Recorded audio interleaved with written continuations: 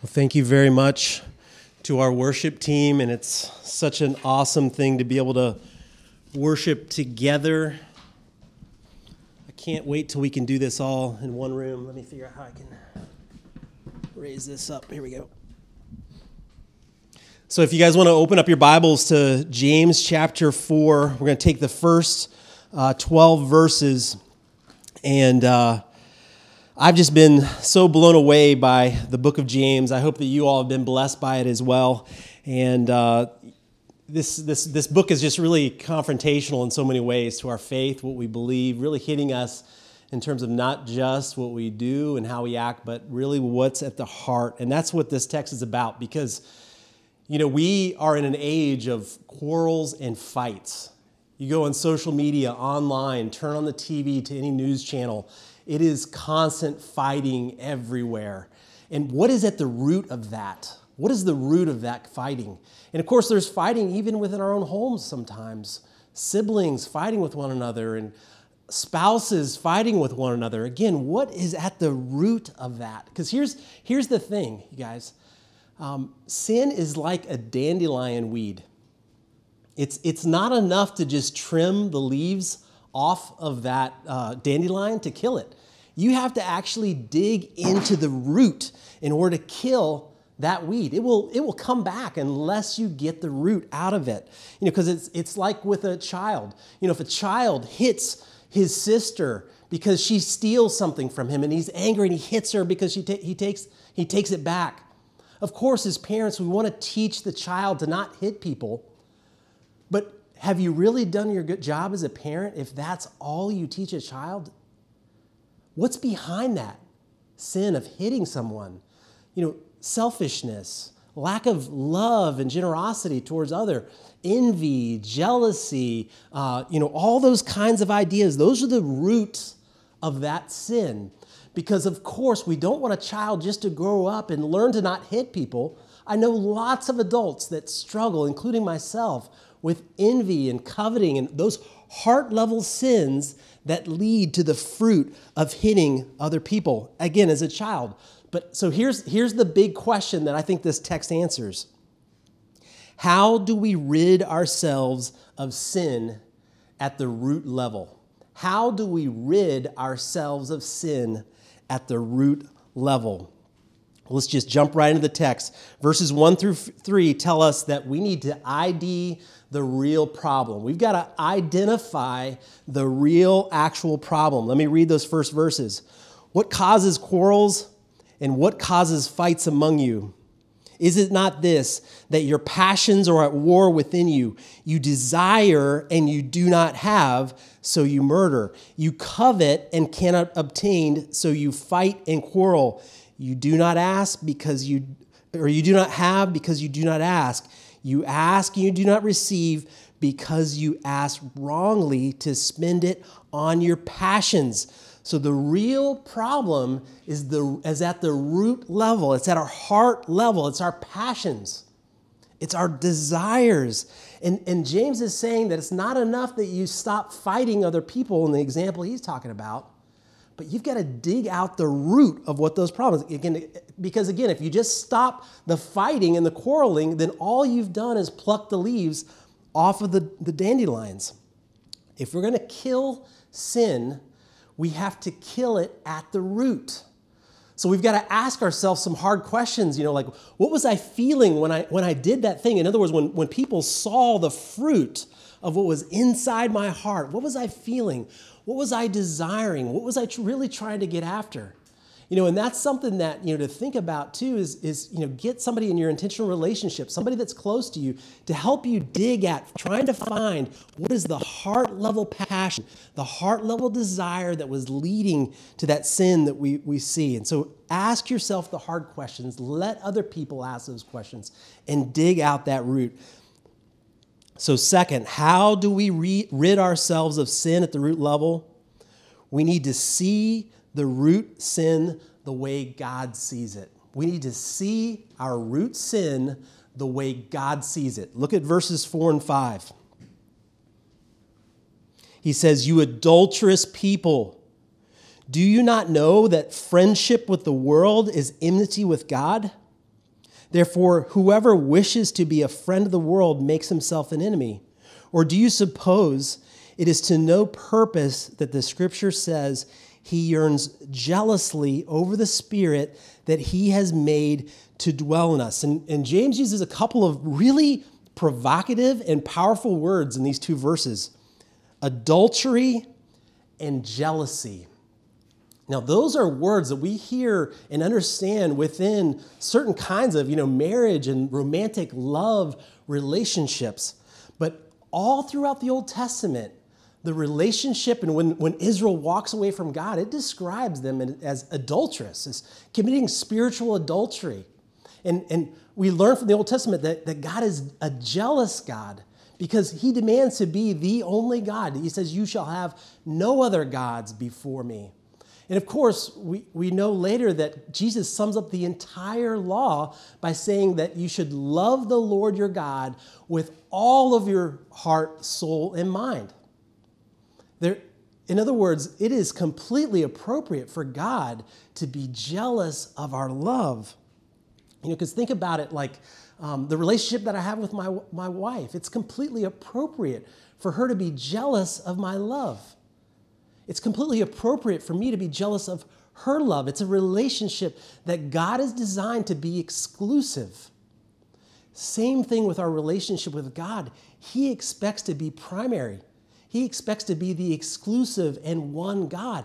And those heart-level sins are about our desires and our passions that often are pursuing other things rather than God. And that's why God describes it as jealous, that he is jealous.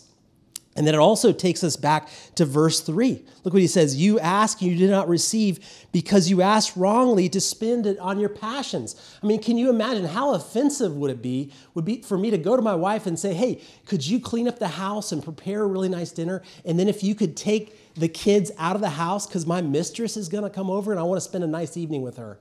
That's what God's saying, that a lot of times we're asking God for him to give us good things so that we can go and love that other God and not serve and love him. He said, I'm not going to answer that request because that's what's behind your passions.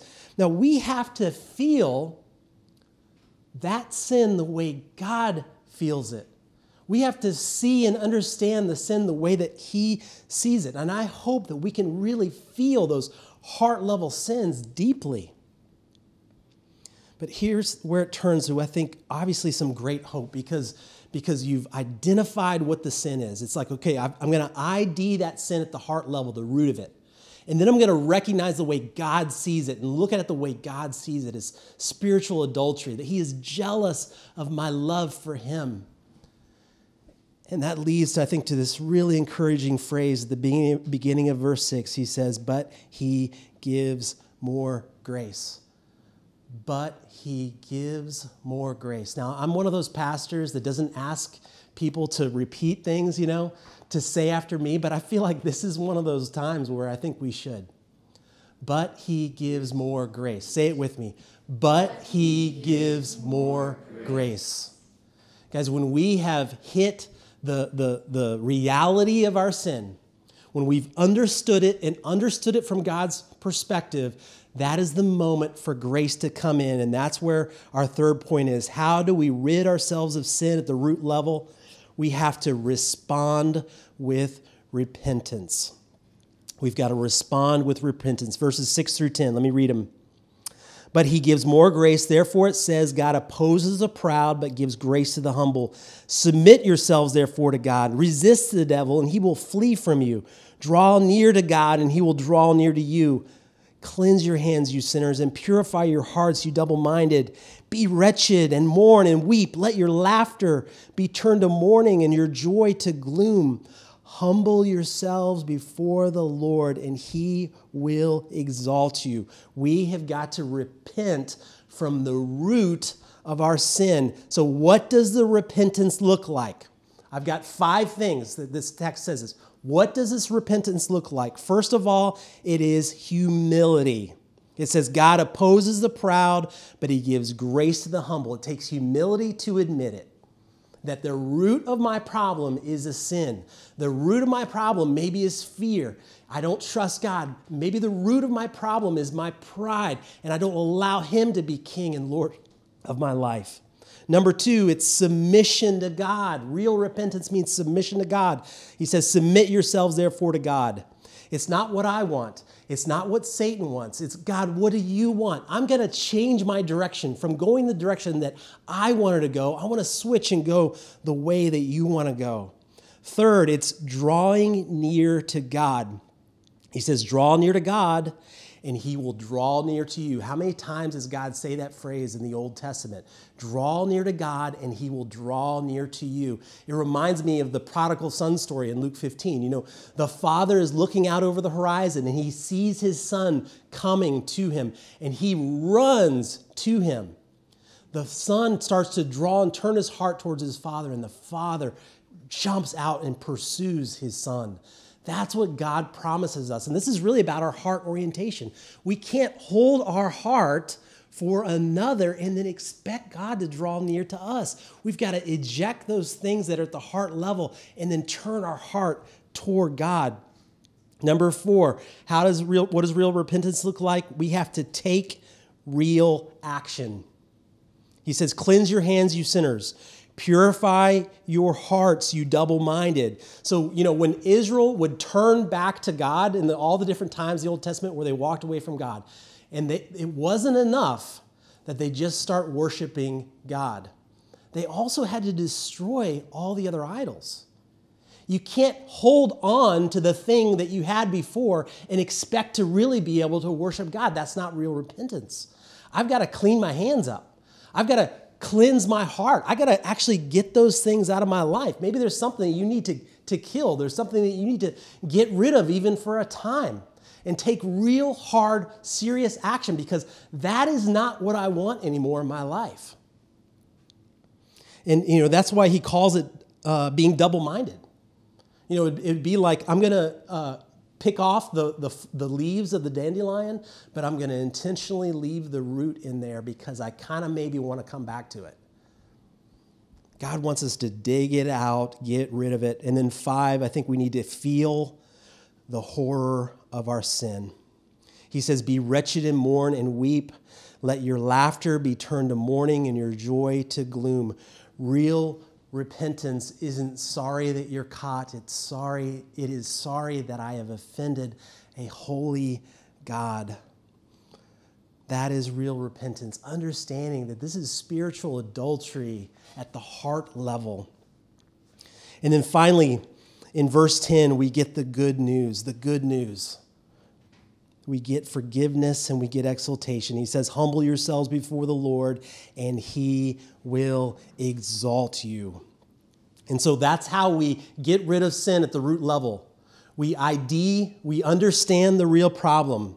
We see the root of the sin the way God sees it.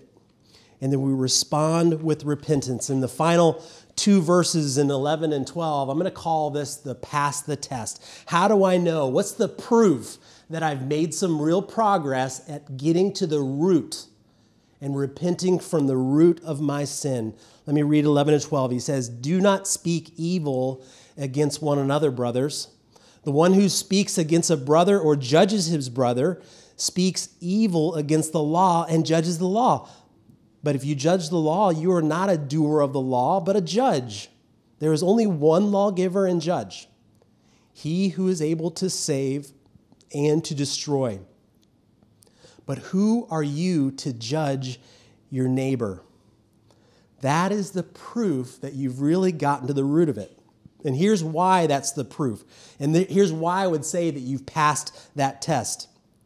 Because if you have really identified the sin, you understand what the root is in your life, and you've seen it the way God has seen it, and you've really responded with repentance, how are you going to respond to other people?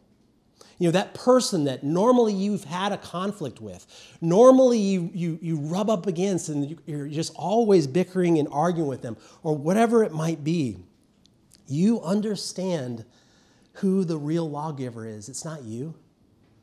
You understand who the judge is. It's not you. You understand that your own failures and your own sin are as bad as anybody else. And you understand that you have been forgiven. You're in a real place of humility. So your response to other people is completely changed and transformed. You respond in love. When they come at you, fists raised or the same tone of voice, you now are filled with compassion and love for them and concern and care for where they are in their relationship with you, but with humility now because of what God has done for you. What God has done for you. So while we might want to protect and defend what belongs to us, we don't have to do that anymore. I don't have to protect my passions because go back to verse 10. Excuse me. He says, humble yourselves before the Lord and he will exalt you. Humble yourselves before the Lord and he will exalt you. I don't have anything I need to protect if God has exalted me. Why do I need to protect my desires if he has exalted me? Why do I need to protect my passions if he has exalted me? Listen to what God says through the prophet Isaiah in chapter 57, verse 15. He says, for thus says the one who is high and lifted up, who inhabits eternity, whose name is holy. And I just love the way Isaiah so often describes this holy, lifted up God. I mean, where does that God live? Where does he dwell? Well, he answers this with the rest of the verse. He says, I dwell in the high and holy place. It's like, yeah, that sounds exactly where that God would live. He says, and also with him who is contrite and lowly in spirit, to revive the spirit of the lowly and to revive the heart of the contrite. If you want God to dwell with you and give you that kind of exalted revival in your life, I have got to allow the Holy Spirit to dig into the root at the heart level of my sin. So we're going to transition back to worship now. And this next psalm that we're about to sing, I think hits these themes so well. And I'm looking forward to singing it with you. Let me pray. Lord God, give us a heart like heaven. Lord, let us be face down where mercy finds us. Give us broken hearts, God, because that is what you want. You are holy. You are God Almighty. God, burn in us a desire for you, a passion worthy of you, God. Father, break our hearts with our spiritual adultery, God. Help us to see and know your jealousy for us, your jealousy that comes from your love for us and your passion for your image, God, that you have put into each and every one of us. Father, humble us. Father, exalt us now as